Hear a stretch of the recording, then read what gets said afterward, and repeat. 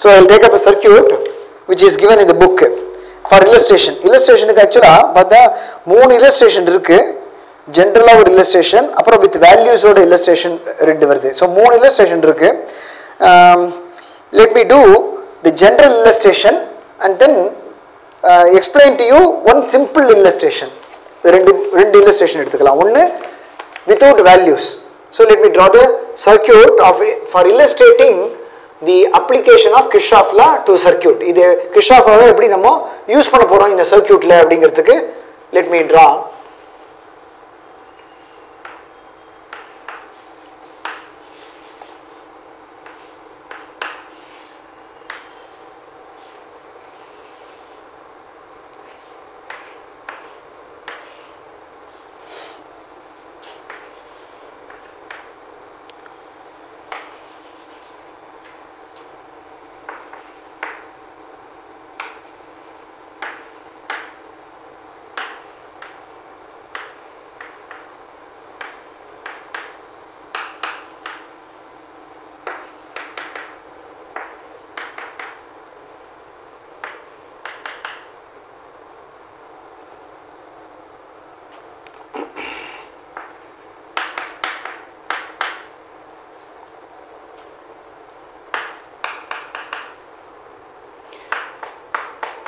So I1 இந்த branchல I1 ங்கற current flow ஆகுதுன்னு வெச்சுக்கலாம். இந்த branchல வரும்போது I2 ஆ மாறுது. இந்த branchல இது I3 ஆ மாறுது. வேற வேல்யூ கொடுத்துக்கலாம் நம்ம. சோ இங்க வரும்போது I3 இப்படி flow ஆயிட்டே வரும் இது வரைக்கும். I3 வரைக்கும் வரும். இந்த இடத்துல வந்த உடனே I2 வும் I3 ஜாயின் ஆகி ஃபைனலா இந்த இடத்துல வரும்போது I4 ன்னு எழுதிட்டு இருக்கான். அது எழுதிக்கலாம். I4 ன்னு எழுதிக்கலாம். அப்புறம் இந்த பாயிண்ட்ஸ் மார்க் பண்ணிக்கலாம். A இந்த ஜங்ஷன், B இது ஒரு ஜங்ஷன் ஆஃப் 2 ரெசிஸ்டர்ஸ், இது ஒரு ஜங்ஷன் ஆஃப் 3 ரெசிஸ்டர்ஸ். இங்க இருந்து வருது, இங்க இருந்து வருது, இங்க இருந்து வருது. இது junction of 2 resistors once again. இது ஜங்ஷன் D, இது ஜங்ஷன் E, இது junction F. There are 3 sources of EMF, E1, E2, E3. Long line போட்டுருந்தா அது பாசிட்டிவ், ஷார்ட் லைனா இருந்தா நெகட்டிவ் சொல்லுவோம். இது பாசிட்டிவ் நெகட்டிவ், இது நெகட்டிவ் இங்க பாசிட்டிவ். அப்புறம் அடிஷனலா இந்த ப்ராப்ளத்தை இந்த டயக்ராம்ல என்ன கொடுத்திருக்காங்க, small r1 small r2 small r3 ன்னு கொடுத்திருக்காங்க. இது ஸ்மால் r1 r2 r3 என்ன அப்படினு எக்ஸ்பிளைன் பண்ணனும். they are called internal resistances. இப்போ அத பத்தி டிஸ்கஸ் பண்ண முடியாது. internal resistance of cell. செல்னா அந்த பேட்டரி அல்லது EMF ன்னு சொல்றோம். EMF சப்ளை பண்ற பேட்டரி அல்லது செல் சொல்றோம் இல்லையா, அதோட இன்டர்னல் ரெசிஸ்டன்ஸ் அது ஸ்மால் ஆர்ங்கிறது. அது இப்போ எக்ஸ்பிளைன் பண்ண முடியாது. ஏன்னா நம்ம செல்லுன்னு இன்னும் படிக்கல, பேட்டரினா என்னன்னு இன்னும் படிக்கல. படிக்காத போது இன்டர்னல் ரெசிஸ்டன்ஸ் என்னன்னு சொல்ல முடியாது. இந்த course of this current electricity அதை முடிச்சிடுவோம். இப்போ அதுக்கு ஒரு ரெசிஸ்டன்ஸ் இருக்குன்னு அசியூம் பண்ணிக்கலாம். அதாவது there is every source of EMF offers a resistance also on its own to the flow of current அப்படிங்கறத வெச்சுக்கலாம். சோ இந்த இடத்துல R1 இருக்குனா இந்த கேபிட்டல் R1 ஸ்மால் R1 ரெண்டுமே ரெண்டு ரெசிஸ்டன்ஸா இருக்கு. I1 அந்த ரெண்டு ரெசிஸ்டன்ஸ் வழியாவும் flow ஆகுது. I2 ங்கிறது R3 R2 வழியா flow ஆகுது. I3 ங்கிறது R4 அந்த R3 வழியா flow ஆகுது அப்படினு நம்ம புரிஞ்சுக்கணும். இந்த ஸ்மால் R பத்தி நாம இப்ப பேச முடியாது, அதுக்கு உண்டான டைம் இப்ப இல்ல. இப்போ இந்த டெமான்ஸ்ட்ரேஷன் ஆஃப் Kirchhoff law. இதுல ஃபர்ஸ்ட் வந்து டெமான்ஸ்ட்ரேஷன் கரண்ட் வந்து டெமான்ஸ்ட்ரேட் பண்றதுக்கு நான் இந்த டயகிராம் வரையல. ஏன்னா கரண்ட் டெமான்ஸ்ட்ரேட் பண்றதுக்கு ஒரு ஜங்ஷன் வச்சு நம்ம சொல்லிட்டோம். ஃபார் எக்ஸாம்பிள் இப்போ கரண்ட் நான் டெமான்ஸ்ட்ரேட் பண்ணனும், ஜங்ஷன் B எடுத்துக்கலாம். At junction B, I1 is entering, I2 is leaving, I3 is also leaving. அப்போ நான் என்ன எழுதலாம், I1 is entering, I2 leaving, I3 leaving னா அப்ப நான் என்ன எழுதணும், ஜங்ஷன் லா அல்லது கரண்ட் லா பொறுத்த வரைக்கும் I1 is equal to I2 plus I3. புரியுதா அது? At the junction B, current entering is equal to current leaving னு சிம்பிளா புரிஞ்சிக்கலாம் சொன்னோம் இல்லையா. So I1 is equal to I2 plus I3. சரி, வேற ஒரு ஜங்ஷன்ல ட்ரை பண்ணலாமா? இந்த ஈங்கிற ஜங்ஷன்ல ட்ரை பண்ணி பார்க்கலாம். ஈங்கிற ஜங்ஷன்ல I2 is entering இது வழியா, I3 is also entering, I4 is leaving. அப்போ at the junction E current law apply பண்றேன்னா I2 and I3 are entering, so I2 plus I3 is equal to என்ன வருது, leaving I4. so இது ரெண்டுத்தையுமே நம்ம combine பண்ணி பாருங்க. I1 is equal to sum of the currents 2 and 3, I4 is also sum of the current 2 and 3. அப்ப இதுல I1 equal to I4 தான் வர முடியும், தெரியுதா? so I4 நம்ம டிஃபரண்டா எழுதினா கூட I4 is nothing but I1. எதை வச்சு நம்ம கண்டுபிடிச்சிருக்கோம்? இது current law அல்லது junction rule at the junction B and at the junction E வச்சு எழுதியிருக்கோம், ரைட்? இப்போ வோல்டேஜ் இதை டெமான்ஸ்ட்ரேட் பண்றது ரொம்ப சிம்பிளா முடிஞ்சது. இப்போ வோல்டேஜ் லா அல்லது லூப் ரூல எப்படி நம்ம டெமான்ஸ்ட்ரேட் பண்ண போறோம் பார்க்கலாம். இப்போ இது லூப்ங்கிறது என்ன அர்த்தம்? க்ளோஸ்டு சர்க்யூட் சொன்னேன் இல்லையா? So A B E F A அப்படிங்கிறது ஒரு க்ளோஸ்ட் லூப். வேற என்னெல்லாம் க்ளோஸ்ட் லூப் இதில் இருக்கு பார்க்கலாமா? இப்போ காமிச்சது ஒரு க்ளோஸ்டு லூப். இது ரெண்டாவது closed loop is A B C D E F A. This is the another closed loop. There is another third closed loop available, B C D E B. closed loop நாலே பார்க்கணும், ஆரம்பத்த ஜங்ஷன்ல இருந்து திருப்பி அதே ஜங்ஷனுக்கே வந்து சேரணும். ஏல ஆரம்பிச்சா ஏலியே வந்து சேரணும். அது 1 2 இருக்கு, இது 3 இருக்கு. வேற என்ன இருக்கு இந்த சர்க்யூட்ல? 3 க்ளோஸ்ட் லூப் தான் இருக்கு. ஸோ இப்போ ஏதாவது ஒரு பர்டிகுலர் க்ளோஸ்ட் லூப் எடுத்துக்கலாம். புக்கில் இருக்கிற மாதிரி ABCDE, அதாவது இந்த லார்ஜர் க்ளோஸ்ட் லூப் எடுத்துக்கலாம்.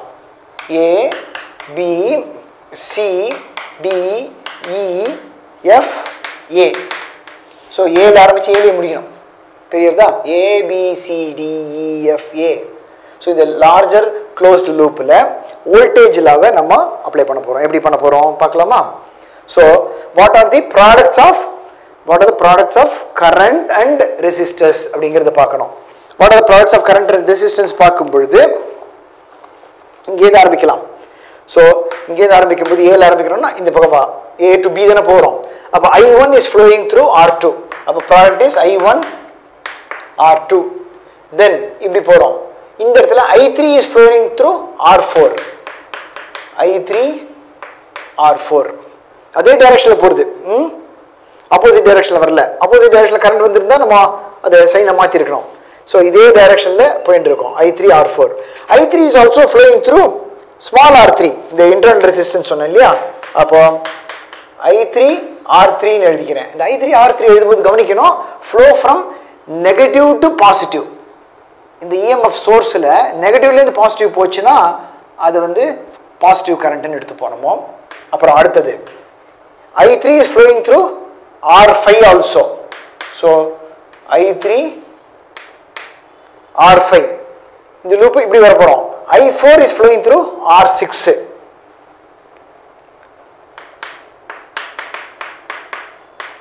I4 is flowing through R6. Finally இந்த இடத்துல இந்த பிரான்ச்ல I1 is flowing R1 also, small r1 and capital R1. அப்போ I1 small r1 I1 capital R1. so என்ன பண்ணிருக்கோம்? sum of all products of current and resistors எழுதியிருக்கோம். இத EMF உள்ள கொண்டு வரணும். so இந்த outer loopல எவ்வளவு EMF இன்வால்வ் ஆயிருக்கு? E2 இன்வால்வ் ஆகல, E3 இன்வால்வ் ஆயிருக்கு, E1 இன்வால்வ் ஆயிருக்கு. எந்த ஃபார்ம்ல இன்வால்வ் ஆயிருக்கு பார்க்கணும். நெகட்டிவ்ல இருந்து பாசிட்டிவ் போயிருக்கோம். இந்த டைரக்ஷன்ல போகும்போது நெகட்டிவ் டு பாசிட்டிவ், இப்படி வரும்போது நெகட்டிவ் டு பாசிட்டிவ். அப்போ ரெண்டுமே ஒரே சென்ஸ்ல இருக்கு. அதாவது நெகட்டிவ் டெர்மினல்ல இருந்து பாசிட்டிவ் டெர்மினல் வழியா தான் நம்ம பாஸ் பண்ணி வந்திருக்கோம் இந்த லூப் ஃபார்ம் பண்ணும்பொழுது. அதே போல இங்கே நெகட்டிவ் டு நெகட்டிவ் பாசிட்டிவ் வந்திருக்கோம். So some of E3 and E1 அப்படின்னு போட்டுருக்கோம். These products of all these resistors and currents through each of them is equal to sum of the EMFs, including the algebraic sum னு சொன்னோம் இல்லையா? அதான் sum of equal to, இது பார்த்துக்கணும், negative to positive வந்தோடனே அதை பிளஸ் E3 எழுதியிருக்கேன். இந்த பக்கம் வரும்பொழுது நான் எப்படி லூப் ஆஃப் கன்சிடர் பண்ணணும் அந்த லூப் டைரக்ஷன்ல நான் இது என்னது இந்த சர்க்யூட்டை வரைஞ்சி பார்க்கணும். ஸோ நெகட்டிவ் டு பாசிட்டிவ் வந்திருக்கேன், இங்கே நெகட்டிவ் டு பாசிட்டிவ் போகிறேன். ஸோ ரெண்டுமே சேம் சென்ஸில் இருக்கிறதால E1ம் ப்ளஸ்ன்னு எழுதிக்கிறேன். சப்போஸ் பாசிட்டிவ் டு நெகட்டிவ் இதில் ஃப்ளோ ஆகிற மாதிரி இருந்ததுன்னா அது மைனஸ்னு போட்டுக்கணும், இதை ப்ளஸ்ன்னு போட்டுக்கணும். ஸோ அது புரிஞ்சுக்கிறதுக்கு வில் டேக் அனதர் லூப். இப்போ இந்த அவுட்டர் லூப்பில் வோல்டேஜில் அப்ளை பண்ணது புரிஞ்சுதா? Products of all these currents and resistors எடுத்துக்கணும். ஸோ இந்த டைரக்ஷனில் நான் வந்து அந்த லூப்பை வரைஞ்சிட்டு இருக்கேன், அந்த டைரக்ஷனில் போகிற கரண்ட் எல்லாத்தையும் அப்படியே எடுத்துட்டு இருக்கேன். சப்போஸ் ரிவர்ஸில் கரண்ட் இருந்ததுன்னா நம்ம அதை மைனஸ்ன்னு எடுத்துருக்கணும் சொன்னேன். ரெண்டாவது சோர்ஸஸ் வரும்பொழுது மைனஸ் டு ப்ளஸ்ஸை நம்ம ட்ராவல் பண்ணி போகிறோம்னா பாசிட்டிவாக எடுத்துக்கிறோம் அப்படின்னு சொன்னேன். ஸோ இப்போ will take up another loop. For example the loop ABEFA.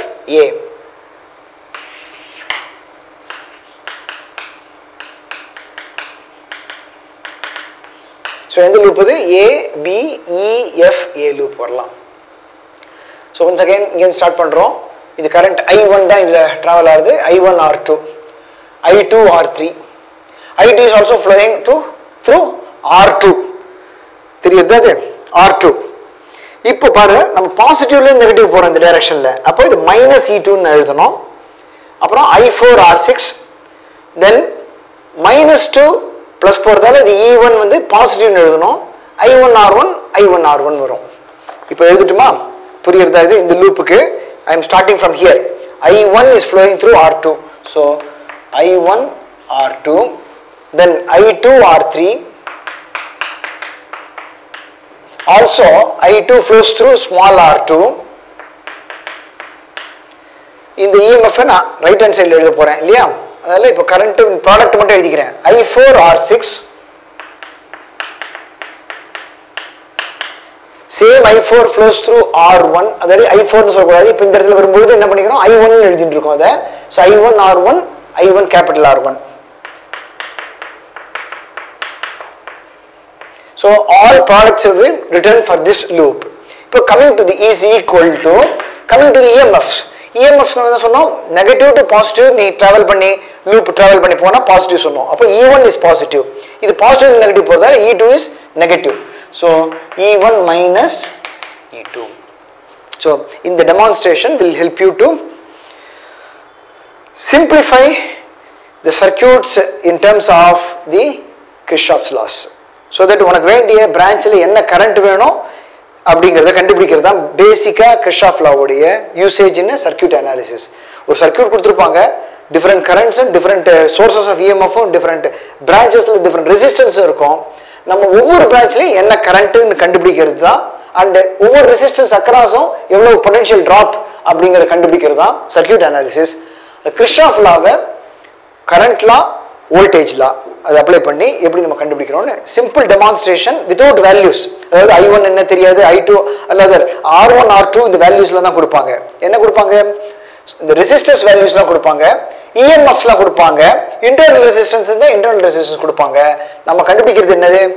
Current in each branches I1, I2, I3, I4, இதெல்லாம் கண்டுபிடிக்கணும். ஆல்சோ இந்த கரண்ட் தெரிஞ்சதுன்னா current times the particular resistance is the potential drop, அதுவும் கண்டுபிடிக்க வேண்டியிருக்கும். ஸோ சர்க்யூட் அனாலிசிஸில் நம்ம currents in various branches, potential drop across various resistors கண்டுபிடிக்கிறது தான் நம்மளுடைய சர்க்யூட் அனாலிசிஸ்ன்னு சொல்கிறோம். இது கிர்ச்சாஃப் லாவை வச்சு எப்படி பண்ணுறோன்றது ஒரு வேல்யூஸை வச்சு அடுத்த கிளாஸில் நம்ம டெமான்ஸ்ட்ரேட் பண்ணலாம்.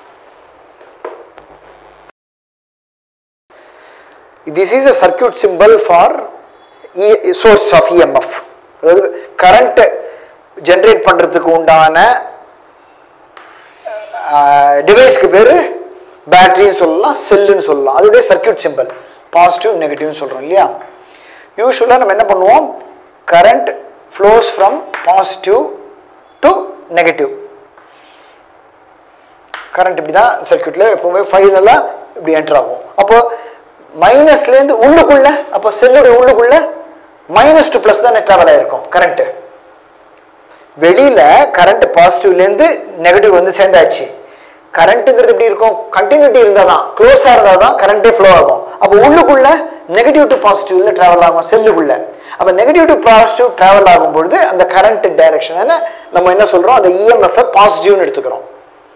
சப்போஸ் நான் ஒரு லூப் கன்சிடர் பண்ணுறேன், நான் வந்து லூப் கன்சிடர் பண்ணுறதுங்கிறது என்ன, ஒரு பர்டிகுலர் டைரக்ஷனில் நான் வந்து ட்ராவல் பண்ணி போகிறேன். அது கரண்ட்டுக்கு ஆப்போசிட்டாக, சில கரண்ட்டுக்கு ஆப்போசிட்டாக இருக்கலாம், சில கரண்ட்டுக்கு பேரலாக இருக்கலாம். As I enter EMF, source of EMF, நெகட்டிவ்லேருந்து positive enter ஆகிறேன்னா, பாசிட்டிவ்லேருந்து negative enter ஆகிறேன்னா நான் என்னுடைய லூப் என்ட்ரு ஆகுதான்னு பார்க்கணும். நெகட்டிவ்லேருந்து பாசிட்டிவ் என்ட்ரு ஆச்சுன்னா அது யூஸ்வல் ஃப்ளோ ஆஃப் கரண்ட் என்னது, பாசிட்டிவ் கரண்ட். அப்போ இது பாசிட்டிவ் இஎம்எஃப்னு எழுதிக்கணும். பாசிட்டிவ்லேருந்து நெகட்டிவ்க்கு நான் என்டர் பண்ணுற மாதிரி லூப்பை கன்சிடர் பண்ணேன்னா அது அகெயின்ஸ்ட் தி கரண்ட், அந்த இஎம்எஃப் நெகட்டிவ்னு எழுதிக்கணும். நான் இதுதான் பாசிட்டிவ் இஎம்எஃப். அதனால தான் இங்கே E2-வை நம்ம நெகட்டிவ்னு எழுதுகிறோம். ஏன்னா இது பாசிட்டிவ்லேருந்து நெகட்டிவ்க்கு நான் இந்த லூப்பை கன்சிடர் பண்ணுறேன்.